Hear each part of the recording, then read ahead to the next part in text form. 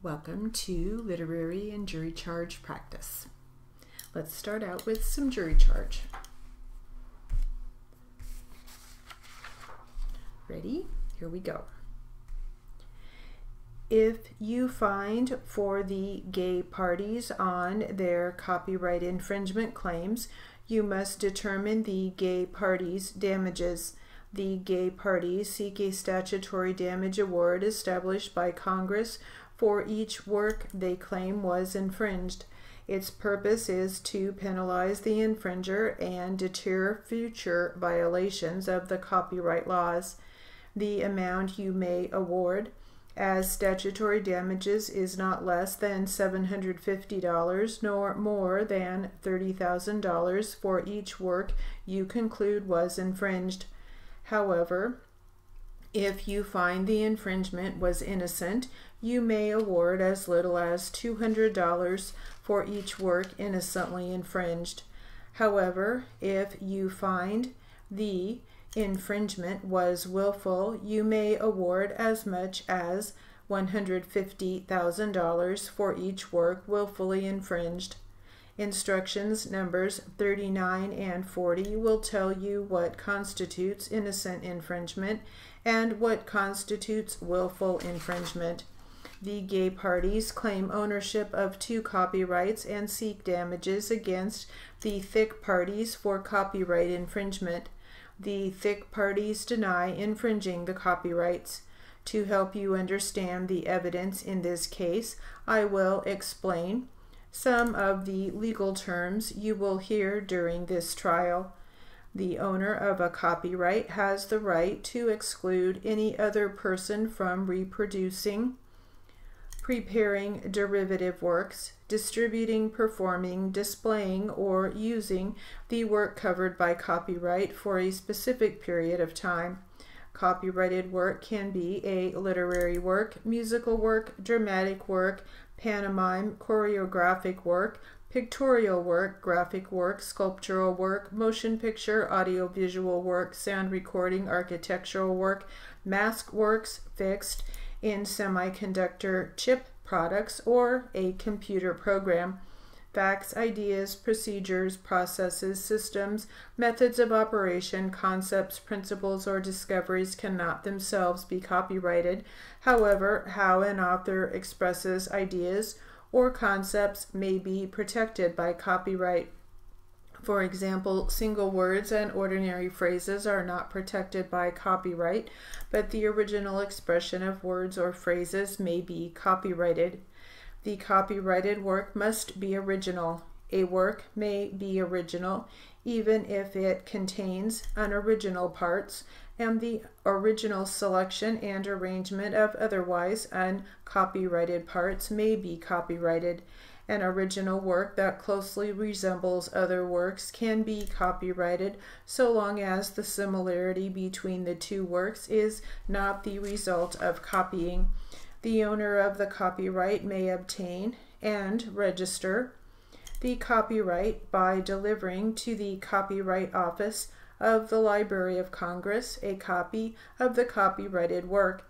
After examination and a determination that the material deposited constitutes copyrightable subject matter and that legal and formal requirements are satisfied, the Register of Copyrights registers the work and issues a certificate of registration to the copyright owner.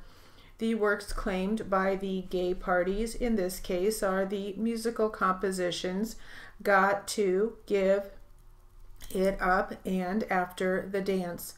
At the time the copyright in each of these works was separately obtained and registered, only written music could be filed by a copyright owner with the Copyright Office as the deposit copy of the copyrighted work.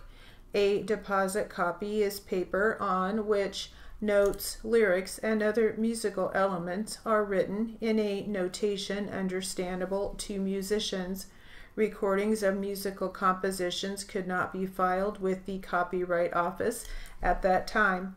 Therefore, although sound recordings of "Got to," "Give It Up," and "After the Dance" were made and released commercially, Those particular recordings are not at issue in this case, were not produced into evidence, and were not played for you during the trial. Instead, you have heard testimony from one or more witnesses from each side about what each thinks is shown on the deposit copy for each composition. You have also heard recorded versions of each work that each side has prepared based on what each side contends is shown in the deposit copy that was filed with the Copyright Office. Again, these are not the same as the recorded versions that were released commercially, although the version of one of the songs prepared by the gay parties includes certain parts of what was commercially released. You have also heard one or more witnesses use keyboards to play what each says appears on the deposit copy. In other instruction, I gave you directions about not doing any research about this case while serving as a juror. This included not listening to any of the music that is at issue other than what was played here in the courtroom while we were in session. In this case, the gay parties contend that the thick parties have infringed the gay parties' copyright. The gay parties have the burden of proving by a preponderance of the evidence that the gay parties are the owners of the copyright and that the thick parties copied original elements of the copyrighted work. Preponderance of the evidence means that you must be persuaded by the evidence that it is more probably true than not true that the copyrighted work was infringed. To prove that the thick parties copied the gay parties' work, the gay parties may show that the thick parties had access to the gay parties' copyrighted works and that there are substantial similarities between the thick parties' works and the gay parties' copyrighted works. One who reproduces, prepares derivative work forms, distributes, or performs a copyrighted work without authority from the copyright owner during the term of the copyright infringes the copyright. The thick parties contend that there is no copyright infringement. There is no copyright infringement where the thick parties independently created the challenged work. The gay parties are the owners of valid copyrights in the musical compositions Got to Give It Up and After the Dance. If the gay parties prove by a preponderance of the evidence that the gay parties' works are original, the gay parties acquired the copyrights in Got to Give It Up and After the Dance as the heirs of Marvin Gaye, and the original owner of the copyrights in Got to Give It Up and After the Dance deposited copies of the works with the United States Copyright Office when the copyrights were registered. An original work may include or incorporate elements taken from prior works, works from the public domain, or works owned by others with the owner's permission.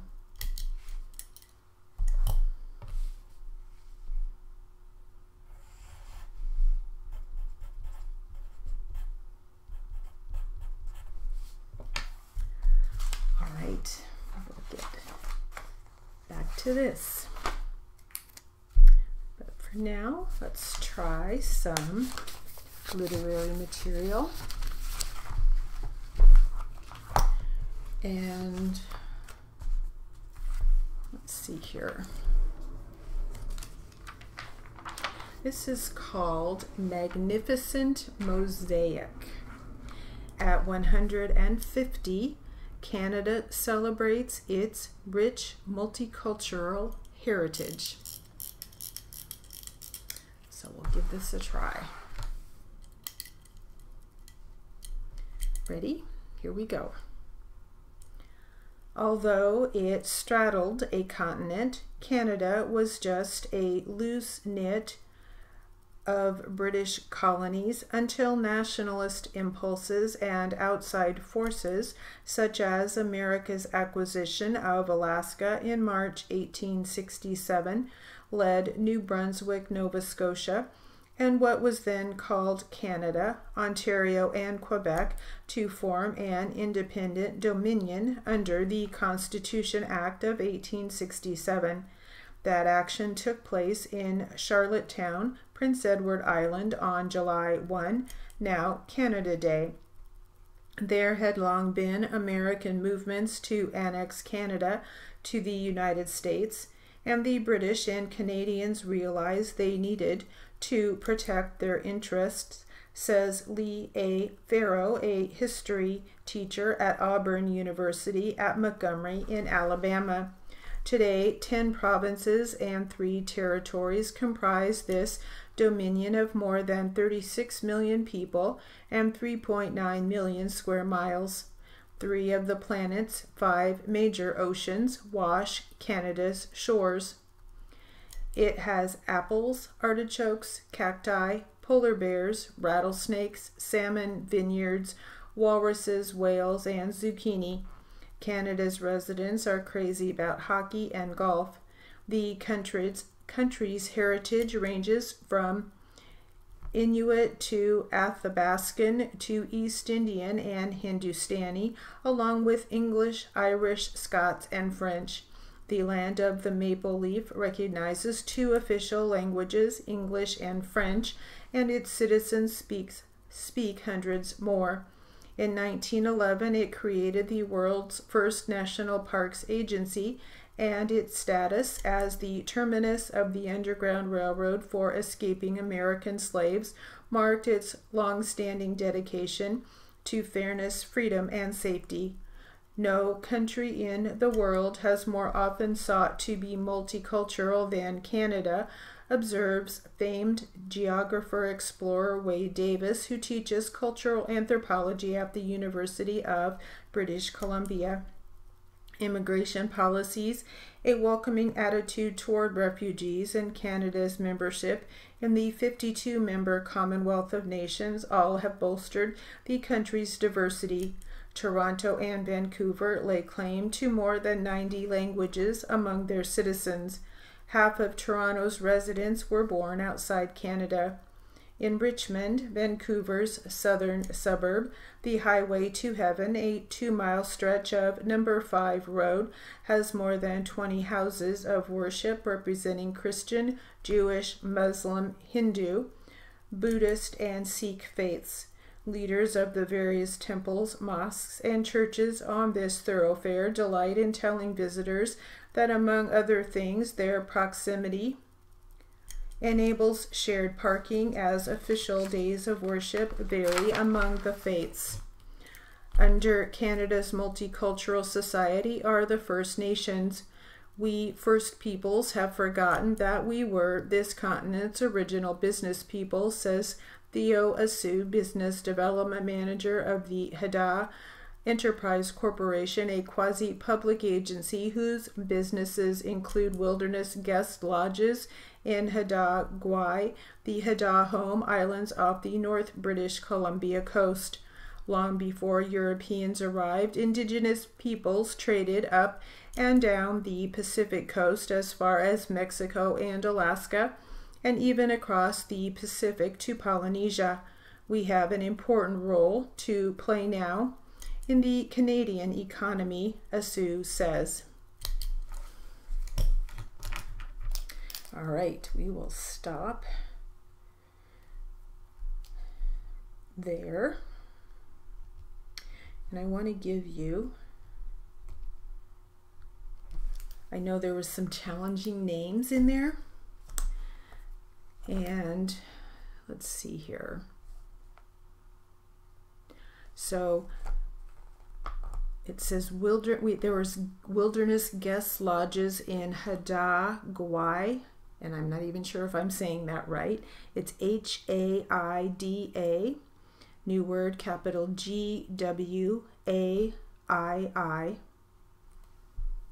The Hada home islands off the North British Columbia coast.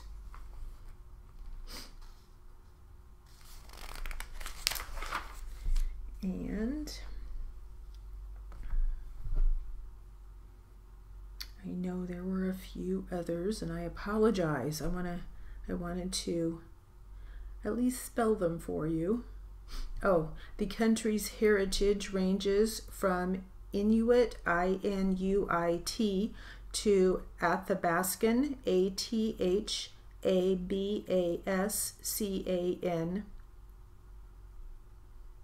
And then it went on to, it said East Indian, Hindustani, yeah, so, but those were some of the challenging words. All right, let's get back to, let's try a little bit from our closing argument.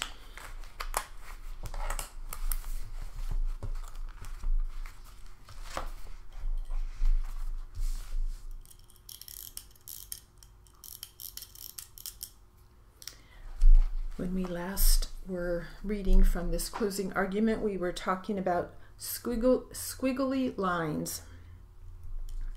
All right, ready? Here we go. You can see them better when you get the exhibits back in the jury room. So it very well and most likely is that the tire impressions with the squiggly lines were made by this golf cart when the golf cart was operating because the defendant was seen driving it. Also, would a burglar do this? We have evidence here that the burglary was, the quote, burglary was staged. That's been seen by the damaged door. The crowbar is placed on the kitchen door in between items that would fall over if a little pressure is applied, like a roll of paper towels. Now, would a burglar be careful? Why would a burglar place the crowbar so carefully on the counter? I mean a real burglar. Imagine a burglar takes a crowbar, breaks into this house, and what is he going to do with the crowbar afterwards? Probably just going to throw it away. But if he does bring it to the house, he's going to just throw it down in the house or something, or maybe he will walk through it holding it as a weapon in case somebody is there. He's not going to place it gingerly on the counter. If he does put it on the counter, he's just going to toss it.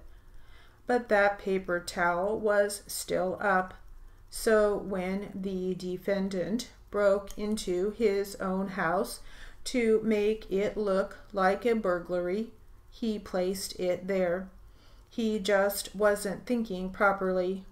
The fact that it was placed gingerly to not knock stuff over indicates someone other than a burglar put it there. Would a burglar pass that up? The drawer in this house was pulled open, and you can see there's an envelope with big blue letters, General Funds, and the testimony was it had cash in it. The defense might say, well, you know, the burglar was surprised by the victim driving up. Well, the fact is, even if he was surprised, later he took the time to pull that drawer open and he saw an envelope that says General Funds. He's going to just immediately pick it up. Why would he leave it alone? It had $25 in cash. A real burglar would have instantly opened that up and pocketed the cash. When you think of this burglary idea, the whole idea doesn't make sense. In order for this to happen, a burglar has to break in, carefully place the pry bar on the counter, and he has to pass up an envelope of cash marked as general funds. He has to hear Ms. Rios come home and search for a gun somewhere in the house. Then he finds the defendant's pistol in the holster in the case that he holds. All right, we will stop there. And that will conclude our literary and jury charge practice.